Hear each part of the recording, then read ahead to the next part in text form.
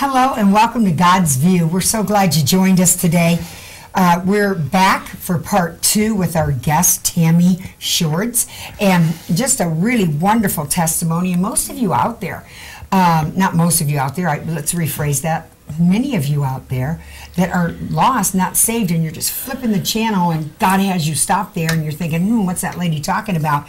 And you stay. It's because he wants to speak to you. Because many of you think, oh, I've been good, I've done a lot of great things, and I help the community, and I do all this stuff, but you're lost and you're not going to heaven because there's only one way, truth, and life. It's Jesus. That's right. He's the way. And so we're going to hear a bunch more about Tammy's testimony today. It was just really powerful. God took her to heaven. Well, we'll talk about that in a minute. But first, I want to welcome our new viewers. I want to welcome you to the program. This topic today, just with testimonies. We have a guest, and it's just going to be all about the rest of her testimony. And you'll want to get part 1 and 2, or watch it online, or whenever we post them, and all that kind of stuff, because it's great. And then remember to call those prayer lines, 307-637-PRAY. At the bottom of the screen, that's 7729, because miraculous things are happening on that prayer line, and God is no respecter of persons. He wants it to happen for you too. I don't care how many times you've prayed, how many years you've believed, there is a time, and there is a moment, and you will connect, and it will happen. And so let us be one of those that pray with you and see your breakthrough. I'm Charlene Back to Mary, one of your God's View hosts for you new viewers, and welcome to our regular viewers. We just love you and thank you for watching our program every week. This is Jennifer Griffin. This is Suzanne Nelson, and she is again a guest host today, and we're very excited to have her. She's doing a fabulous job. It's like she's done it forever. And so, and that's a good thing. That's a good thing. And then this is Lana Garner, and our guest. Thank you for coming back again, Tammy. What a powerful, powerful testimony. I just want to tell you, because some of you just need a little recap. Tammy thought she was just this great person. She didn't need God. She was doing wonderful. She, great wasn't, job. Prison, and, because a lot of testimonies are really rough. And some people are just good, and they do great and all that, and they think they're okay. Well, that's the worst place to be, because God said it's not by your works that you've been saved. At least ye should boast. But it's God. It's the grace of God. It's because he sent Jesus to die for you. So anyways, through this whole process, she had a long story, which you want to get the CD or DVD of. She gets taken to heaven. Nothing happens then, pointing at Jesus, madder than heck, angry, but he's so good. And just through that process, he started dealing with her heart, and she ends up receiving Jesus Christ as her Lord and Savior. And she put it so well, but I just wanted to give you a recap. And there's going to be many that tune in during the program that you'll just have to go back and see the program. But anyways, Tammy, my gosh, we talked a lot about your testimony. We talked a lot about how you came to Jesus, the things that were happening in your heart, which was so powerful. I mean, just so powerful.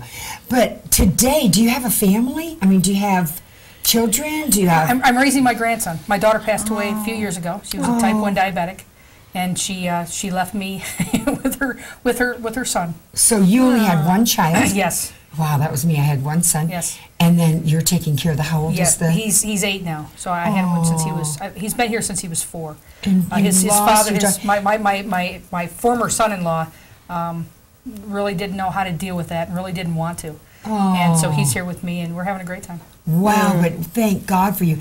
See, that's another heartache. And you know what? We should just touch on that for a minute. Where were you? How can you help somebody going through that today, Tammy? See, the thing is, I think when most people come forward at the altar and say that prayer and accept that gift, most people, I think that it's all going to be flowers and rainbows. Right? Yes. And for whatever reason, why he did what he did, he let me know immediately it was going to be difficult. That this was now harsh. I was now a foreigner in this land. Yeah. And I wasn't going to be accepted, and everything was going to be thrown at me. So that was something I had to prepare for. But he never said to me, everything's going to be sweet in this life. Yes.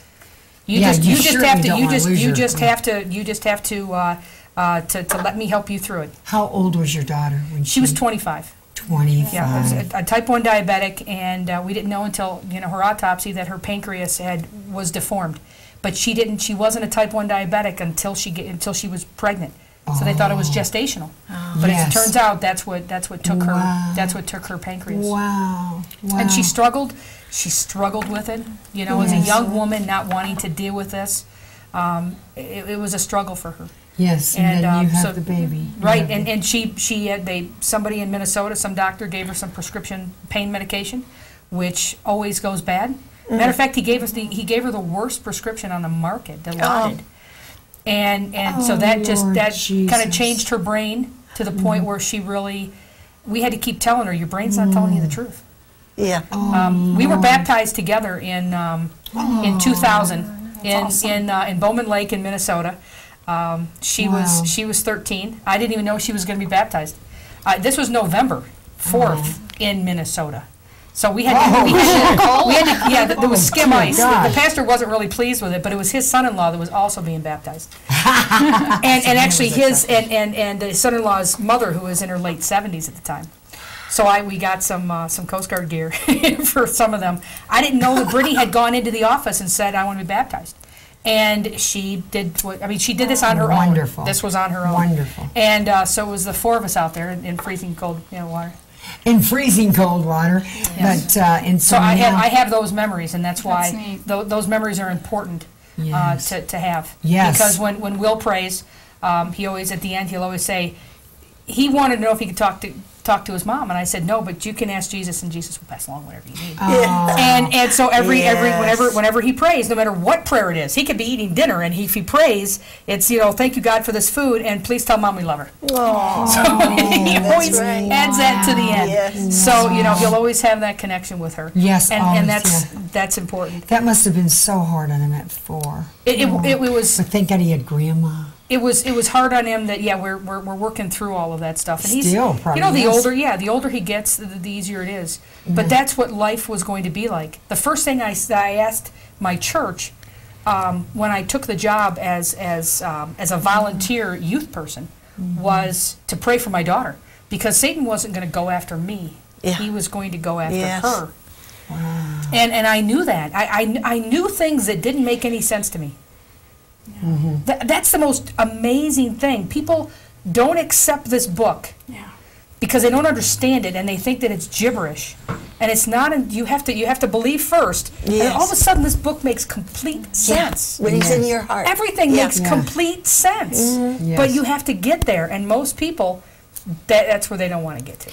Well, I think about what you're talking about being a foreigner. A lot of people think, well, yeah, you're right. They're told everything's going to be peachy keen. Once I'm saved, and everything's going to happen. And we do speak out those things. We speak out what the Word of God says. But I do know that we are a foreigner. We're aliens on this earth. It's true. Our true residence is in heaven. Right. So there is going to be more of an attack because you weren't harmful to the kingdom of darkness at that time. Right. And then I think he was very angry that day. Yeah.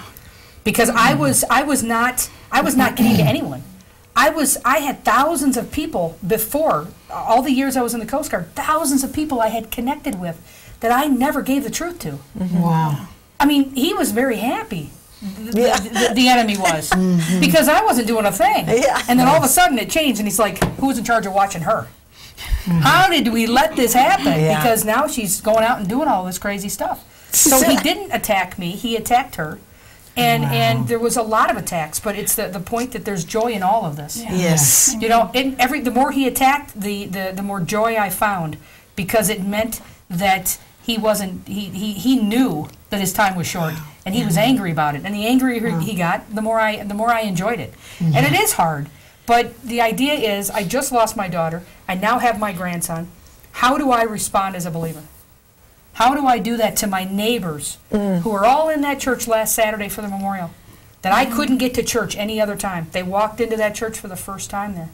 And I was hoping that they would see something and see something in me to go, I'm still okay. This is still okay. There's still joy. Yeah.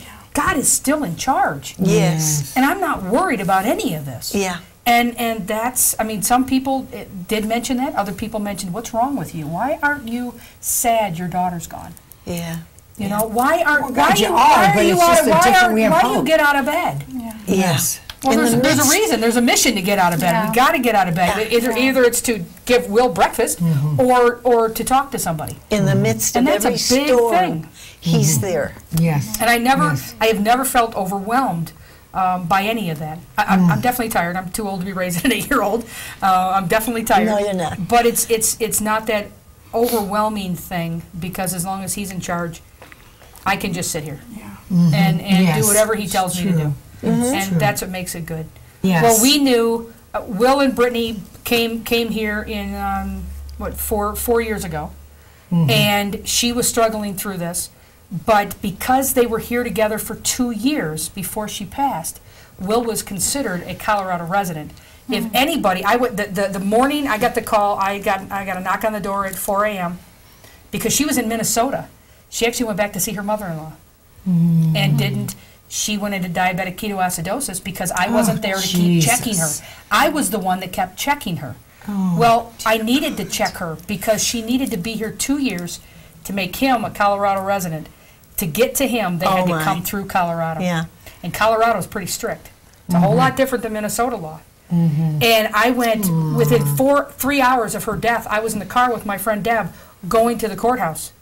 And we got the paperwork, we started it, I sent everything over, we went through all of the stuff. There was no way Colorado was going to take him out of the state. And so that needed to happen. Those fingerprints are there. He kept her alive for 2 extra years.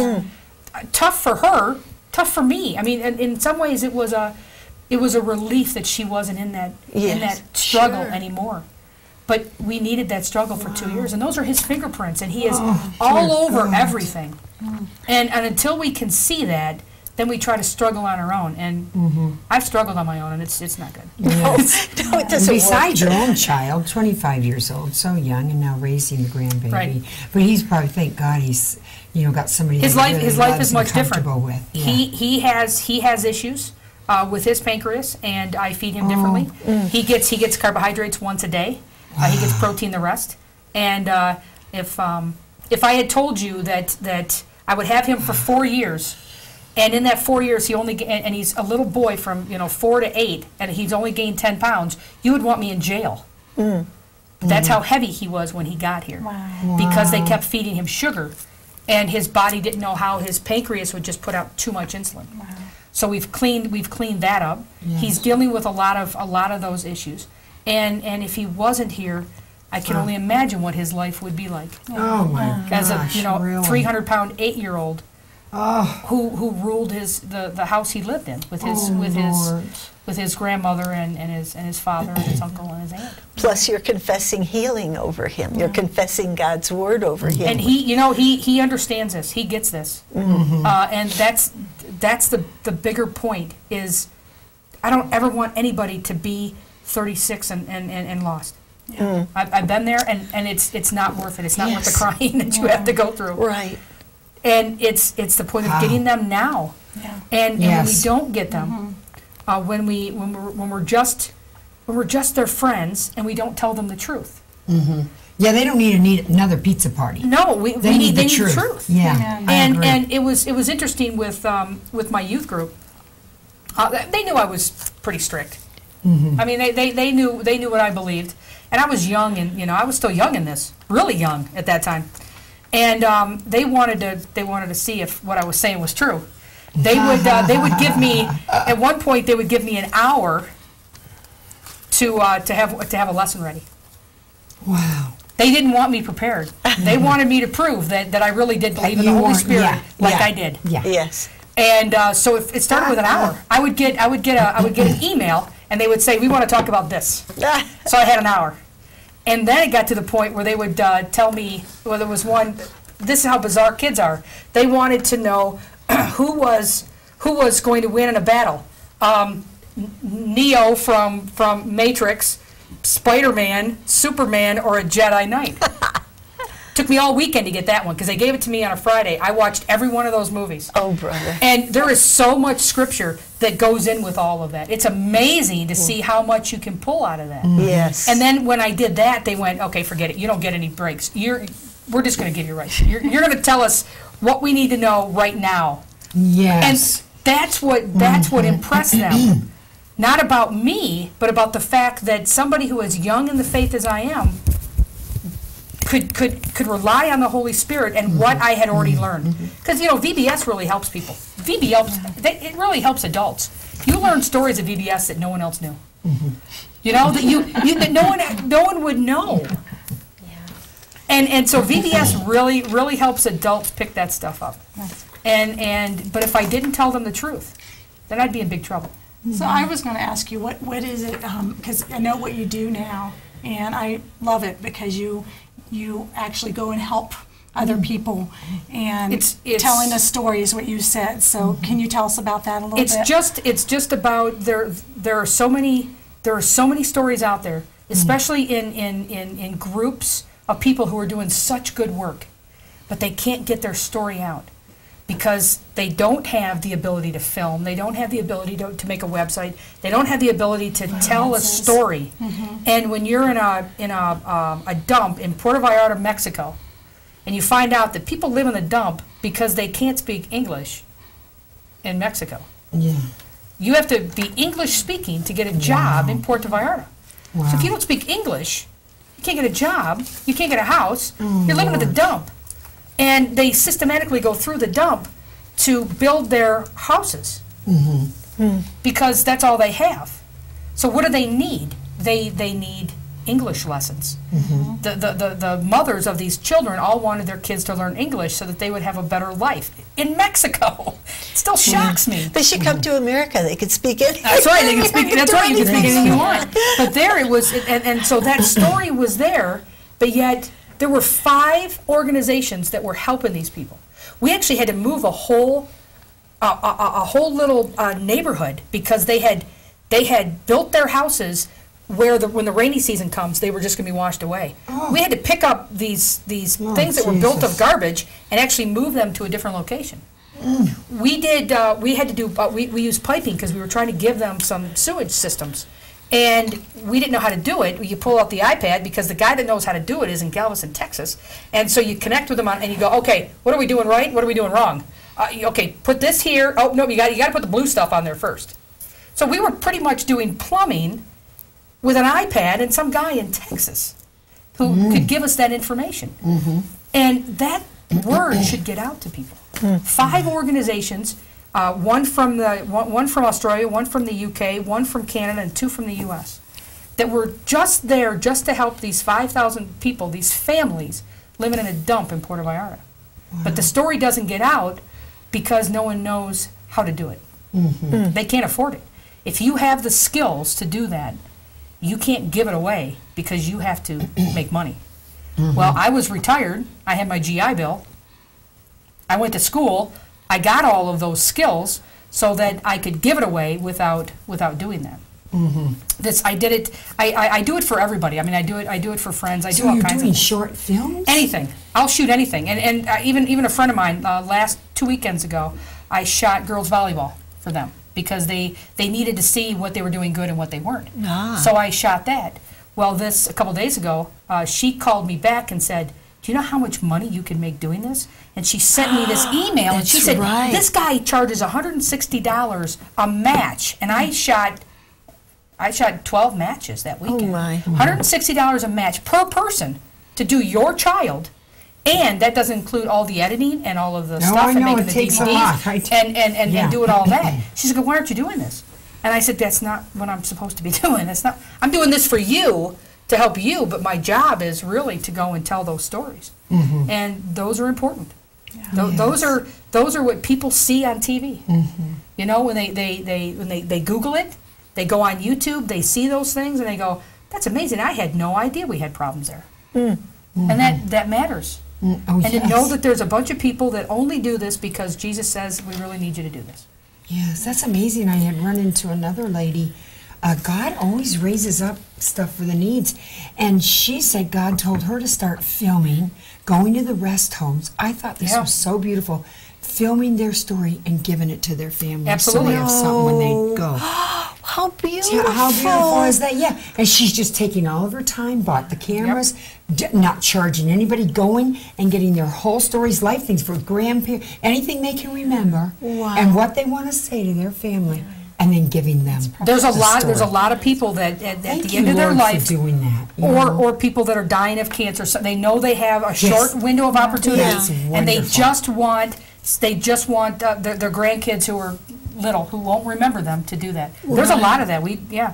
That's really awesome. There's a lot of the ability to do that, and it's important because It is. you never know. I mean, when your grandkids, when you're gone, like me, my grandparents were gone.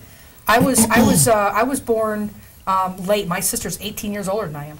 Wow. So I lost grandparents early, and I don't have that memory, of them. And they didn't, they tried their best, I think, with me, and I ran amok. Tried their best. I mean, my grandparents were all godly people, and they all prayed. Yeah.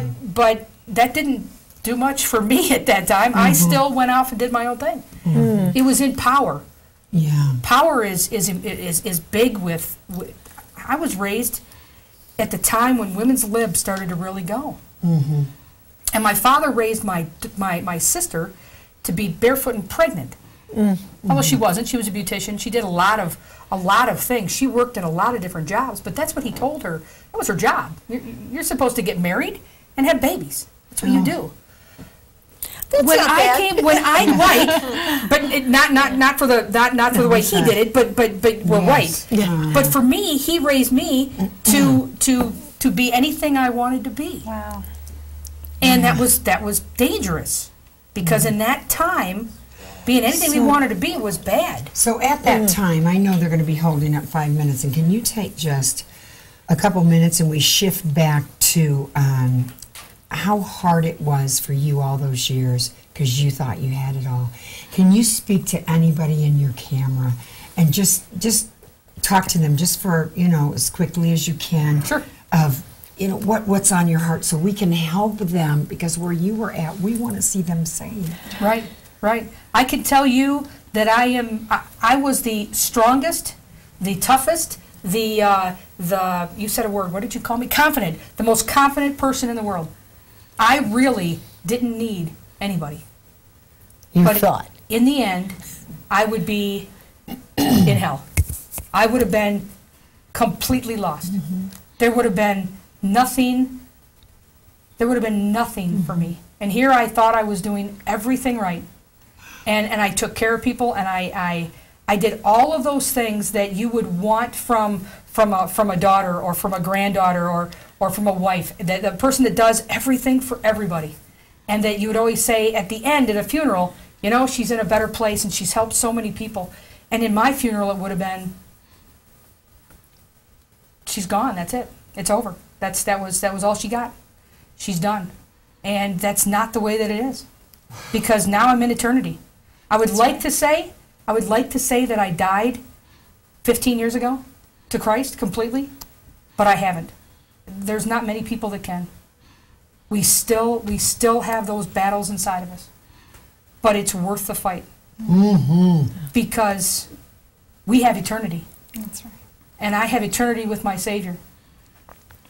And I can't imagine what it would be like to spend eternity outside that home, in the dark, in anguish, when I knew all along it was something so simple.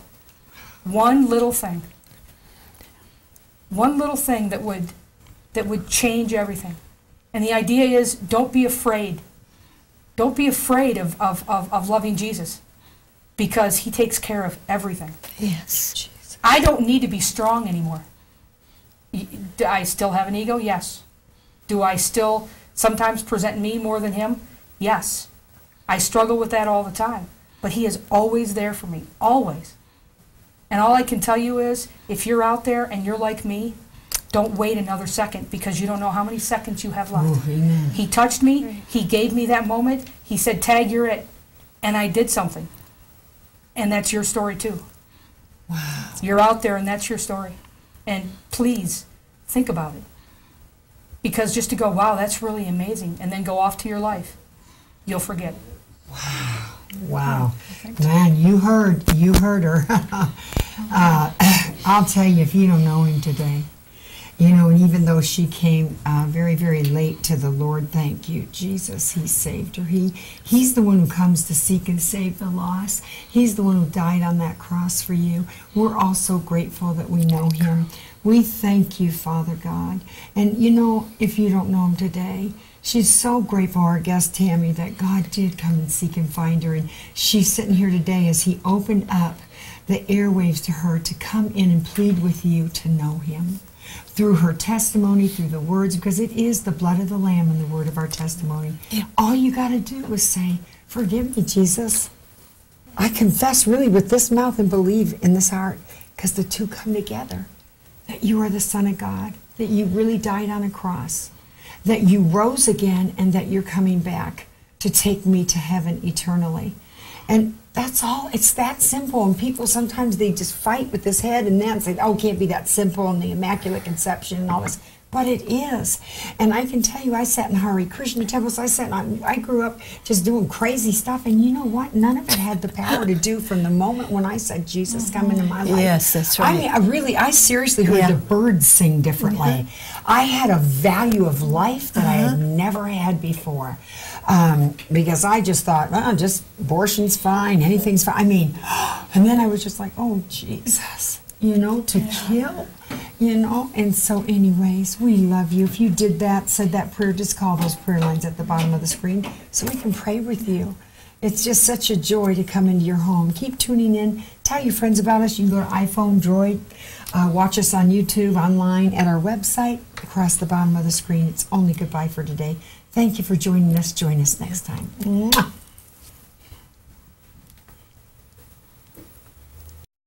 Go to www.godsviewtvshows.com to view all God's View TV show hosts, books, and CDs. Joshua and Jennifer Griffin's music CDs, Marianne Peluso's music CDs, Lana Gardner books, and Charlene Back to Marianne's books. Visit www.godsviewtvshows.com to purchase your products today. Be blessed over and over again as the Holy Spirit ministers to your heart by ordering today's program on DVD or CD.